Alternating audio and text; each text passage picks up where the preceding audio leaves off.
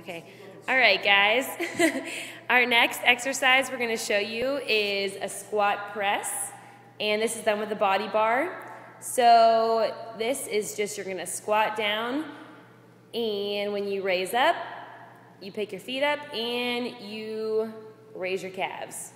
You can see them right there. And when you're doing a squat, you want to make sure it's just like you're sitting in a chair. Beautiful side angle, mother.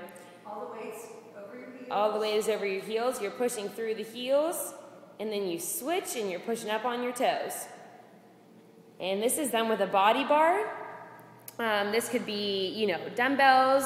This could be literally a jug of water. Broomstick. Anything you have at home. Doesn't have to be, in a fitness center. We're just showing you different things you can do at home here. So I would do these for, a nice set of 15 to 20. But depending on, how far you want to push yourself. And you can also speed them up too if you'd like. Just to raise your heart rate a little bit. So that is the squat and press. Good job, Mom.